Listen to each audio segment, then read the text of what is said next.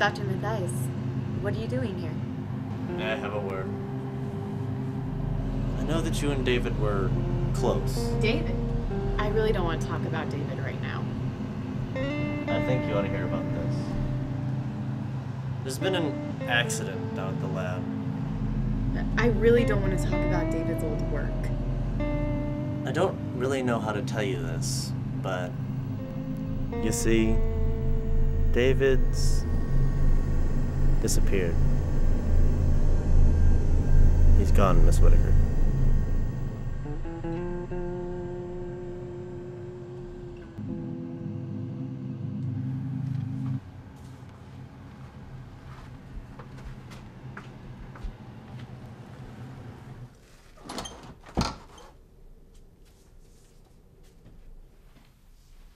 Hey, who was that?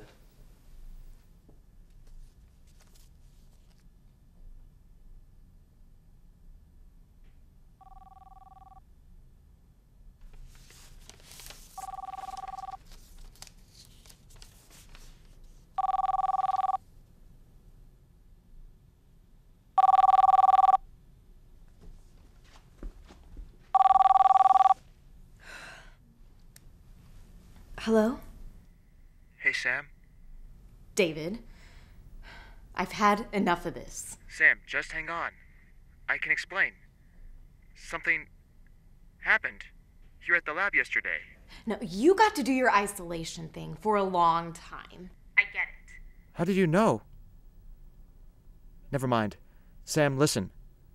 I won't go through with it.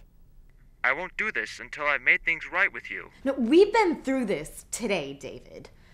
You're too late. You had your chance. Sam, I know what I did was unforgivable. David, you want to lock yourself away from the world to do your stupid experiments, then good riddance. Is that really how you feel, Sam?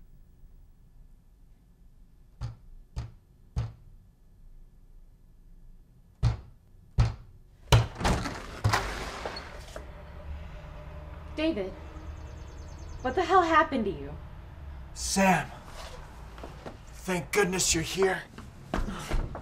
You know, you've got a lot of nerve coming here after yesterday, David. What was yesterday? What was yesterday?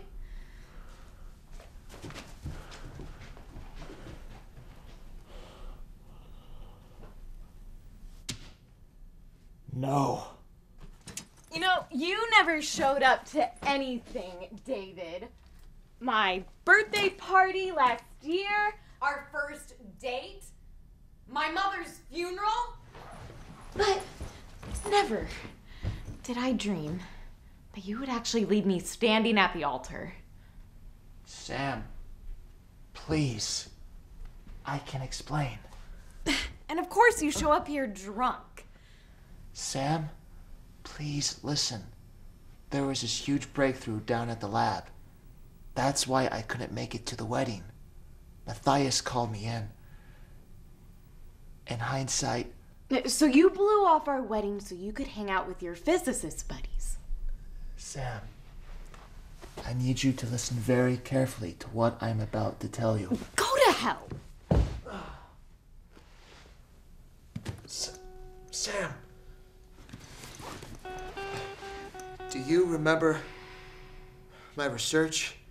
My theories of fourth-dimensional navigation? It works. Oh, yeah, I get it. You abandoned me because you were too busy time traveling. No, Sam.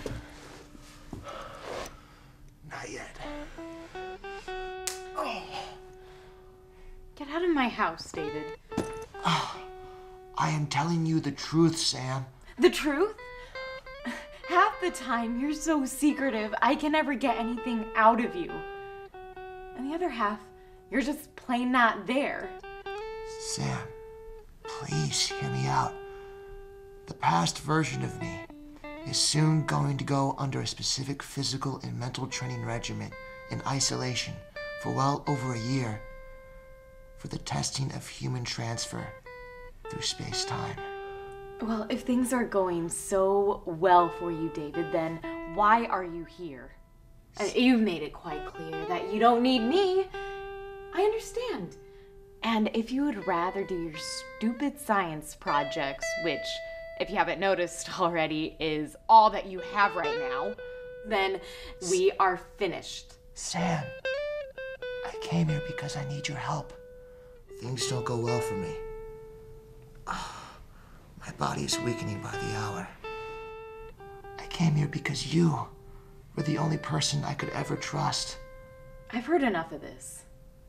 I need you to find me the past, present version of me. I don't want to hear from you again, David. Sam! Please. Please, Sam. Please! This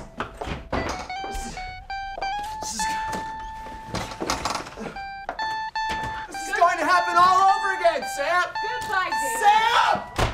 Stop me from doing it!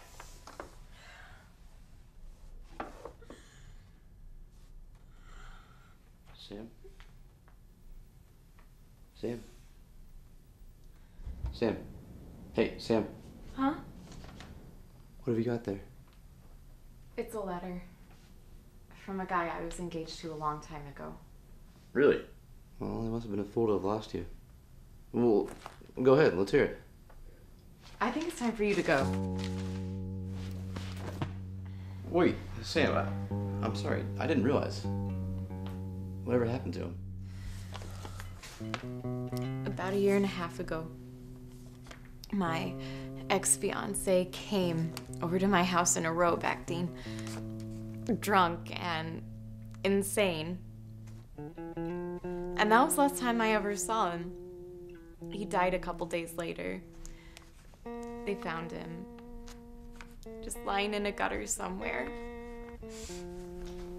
Oh, Sam.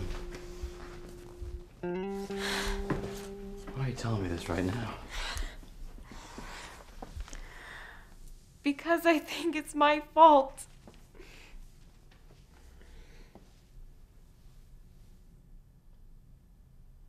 Dear Sam, there's so much I wish I could tell you.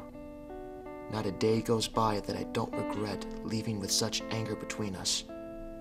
But the climax of all my work these past 18 months is finally about to come to pass. Maybe when I get back, we could, you know, maybe just try to start all over? David, we're ready to begin.